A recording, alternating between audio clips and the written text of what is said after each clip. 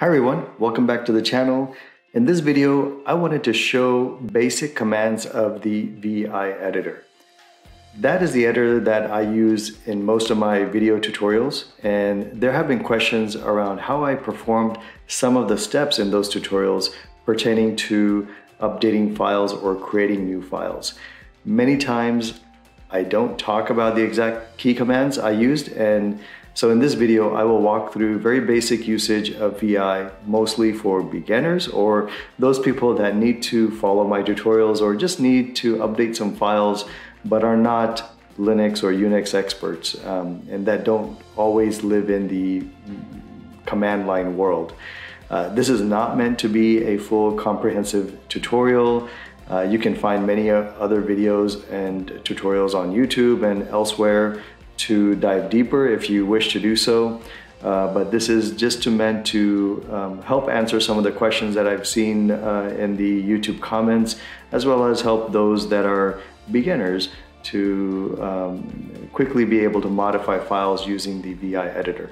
There are other editors in the Linux operating system that you may prefer, and you can look into those if you need to, but hopefully this video helps you out. So with that, let's get started.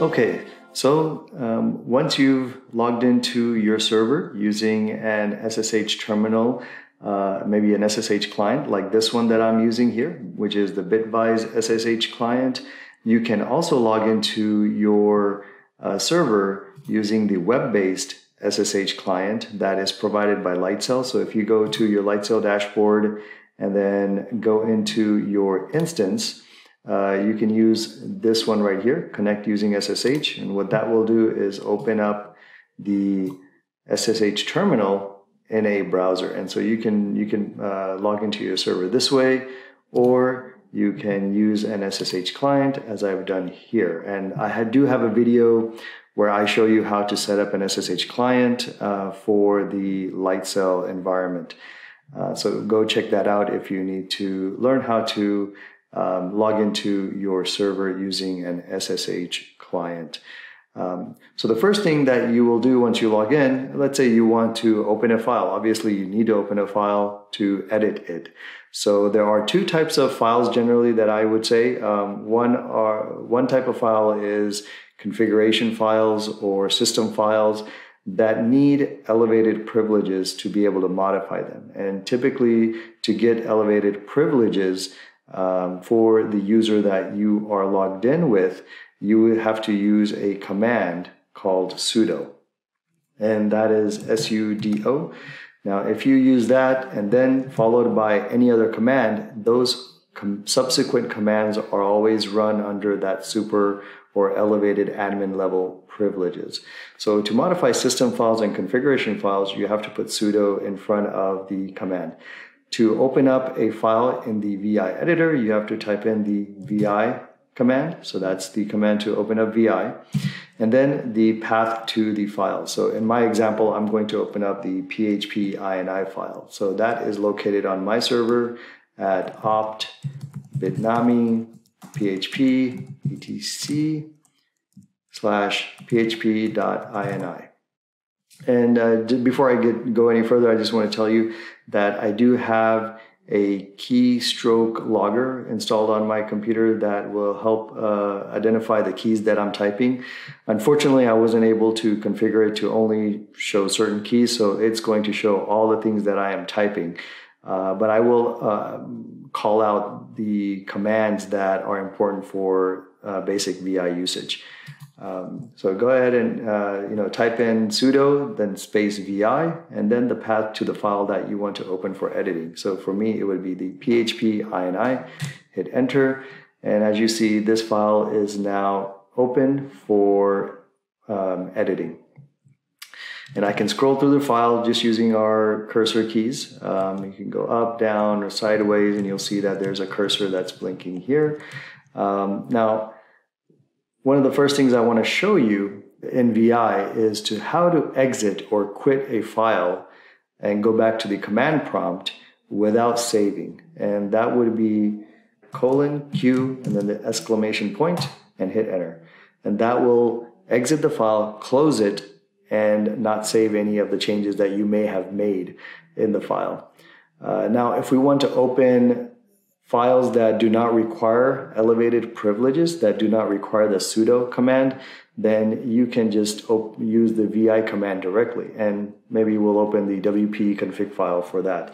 So if you wanted to open a wp-config file, on my server, I have WordPress installed in a subfolder called mdub.site. So I would just type vi and then the path to the wp-config file.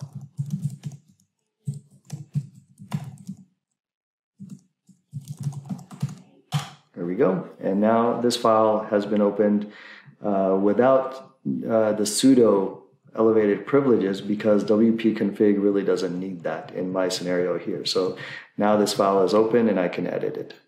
So one of the first things I want to show you is how to insert a new line and add code at that line. So what you would want to do is, let's say I'm in my wp-config and I want to insert code between this define line right here and then this define line right here. So between these two lines, I want to insert another line and add code there. So what you would do is take your cursor to the line just before where you want to insert and type the O key. And what that will do is insert a new line right below where the cursor was, and also make our VI editor into insert mode. And the modes are kind of depicted by some text down here. So as you see, it says insert. So I am in insert mode, which means that anything I can type will actually be adding to the file.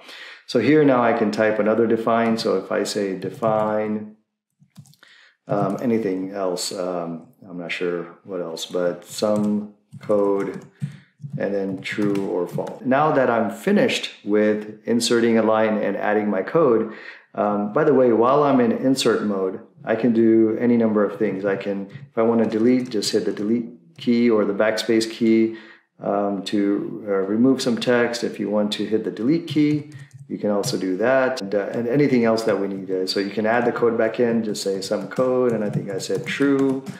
So there we go. And now that I'm finished, once you are finished with your change or modification, now you want to save the file. So what you need to do is remove the insert mode. So you want to get out of the insert mode. Otherwise, you won't be able to do any other commands in VI. So to do that, just simply hit the escape key. So escape always goes back to the default VI editor mode. So now you see there's nothing here. So now I'm in the default mode. Here I can type in other commands to the file. So for example, now that I added this line, I decided, I really don't want this line. To delete this line, I can just hit the command dd. So typing in dd twice deletes that line. Now, what if I wanted to insert or go into the insert mode without necessarily adding a new line? So let's say I want to actually modify, let's say if I want to modify this line, and right now wp_debug property or configuration is set to false. But let's say I want to make it true. So how would I do that? So first thing that you could do is, right now we are not in an insert mode we're in the default mode. So if you type in X, the character X at the cursor, it will start deleting the text. So X, X, X, X, X. So I just typed in X, and each time you type in, it deletes one character from where the cursor is located. So that was deleted. Now if I wanted to insert the word true, instead of typing O, because that will create a new line and have us go into insert mode, I would just type in the key I. If you type in I, you'll see that I am in insert mode, but a new line did not get created. Now I can type in true to replace the value false to true. Once I'm done with that change, again, to exit out of insert mode, you would just hit the escape key. And then to save the file, what you need to type in is :W, Q, and then the exclamation point. So this here will save the file. And that writes the changes to the file and exits out of the VI editor. If you wanted to save the file without exiting, you would go back. Let's open up the file again. So let's say I'm going to make the change again back to false. So just like I was showing you before, you would hit X to delete all the characters that you need to get rid of, and then hit I, and now type in false, or the new value that you're trying to add. Again, to exit out of the insert mode, hit escape, and then let's say I want to continue making changes to this file, so I don't want to quit and exit for that, but I do want to save the changes. So what you would want to do is hit :W and then hit enter. And what that does is it just writes the file or writes the changes to the disk, but it does not exit me out of the VI editor. So that's how you would do that. Some of the other commands that while you're in this file you may want to do is, let's say my cursor is right here in the middle of this line, and you want your cursor to go all the way to the end of the line. So if you want to go to the end of the line, you would just hit the $ key. And then you can see it's right at the last character of the line. If you do the caret, which is Shift 6, it will take your cursor to the beginning of the line. So as you can see, now my cursor is now at the beginning of the line. So you may need to do that from time to time. That's how you do it. If you want to undo a change, let's say you've made some changes, but now you want to undo, you would type in the U command. And as you can see, if I do U, it's undoing all the all the steps that I performed to up to that point. So that's undo. If you want to redo the change, then it would be Control-R, and as you can see, it's redoing all the changes that I did. So undo is U, redo is Control-R. And now again, if you want to exit the file without saving, you would basically, or actually I do want to save this change because I want to leave this to false. So I'm going to hit escape once and then just type in :WQ and an exclamation point, and that will save my changes and exit out of the file. So the next thing I want to show you is searching text inside a file. The wp-config file is not big enough for us to do a good search, but let's open up the PHP ini file again. And when you're in your SSH terminal, you can always hit the top arrow key to bring previous commands back up onto the command line. So I could just, so as I was, I just had opened up the PHP ini file, I just have to go up and find that command and then just hit enter. So that saves you some time. So while in my PHP ini file, it's a pretty long file. So if I wanted to search for a line of text or a term or a word, how would I do that? So the first thing you would do is type / to go into search mode. And then now you type the text that you want to search. So let me search for the term memory. So I'm going to start typing memory. And as you can see, the word is highlighted on the first occurrence that it found. Now, if I wanted to continue searching for more occurrences of the word memory, maybe that's not the one I'm looking for, and I want to continue finding. So I would hit enter, and it brings me back to this cursor. And then for the next occurrence, I just type in the character or the letter N. So I type in N, it moves the cursor to the next occurrence. If I type in M again, it moves it to the next occurrence. And maybe this is where I want to make the change. And memory consumption, maybe I want to make this value something else. So that's how I would use the search term. But if you want to continue finding the next occurrence of memory, just hit N again. And it goes to the next line. Hit N again, next occurrence of memory. So that's how you do searches within a file for a line of text or some word. Now the final command that I want to show you is how to paste code. So that's another very common, frequent step that I have in many of my video tutorials. I ask you to copy a line of code and paste it into a file. So let me show you that. I'm going to exit out of the PHP ini file.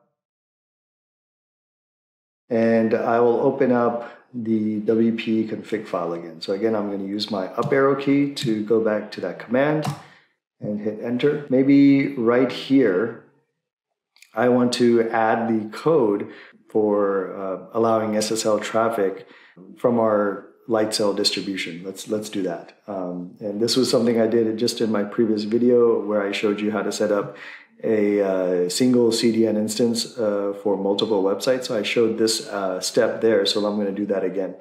So right here, I want to insert a line of code or some lines of code. So what I will do first is enter paste mode. So to do that without being in default mode, so just hit escape maybe a couple of times. What you want to do is type in : set paste and then hit enter. Now we are in paste mode. Then we want to hit the I key for insert mode. And see, as you can see here, it's now in insert mode, but I can paste.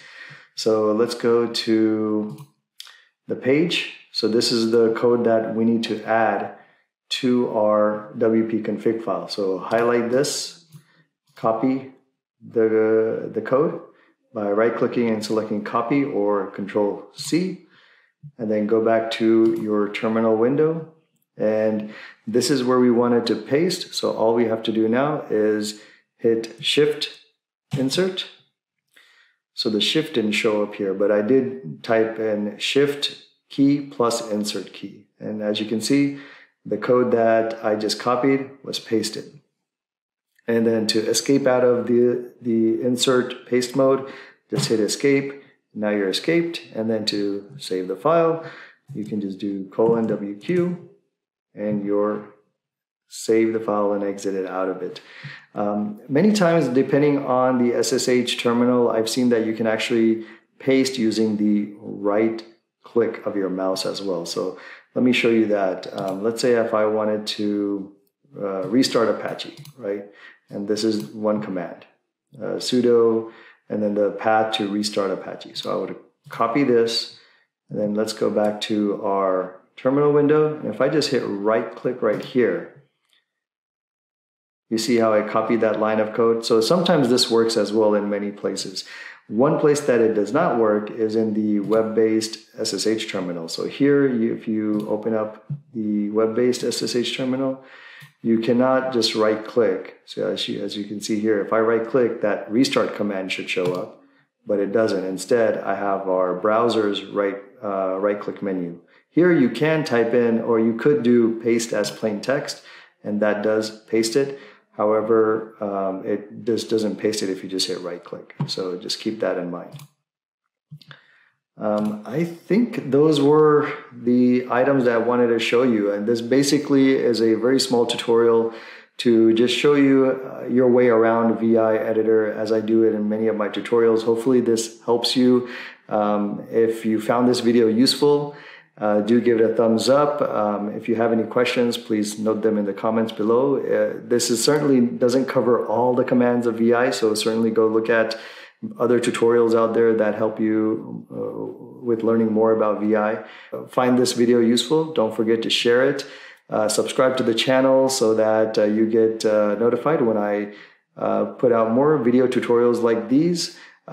Do check out all of my previous videos. I have over 50 plus videos on setting up web hosting services on the Lightsail platform, as well as the AWS environment. So go ahead and check those out if you haven't already. And until the next video, take care.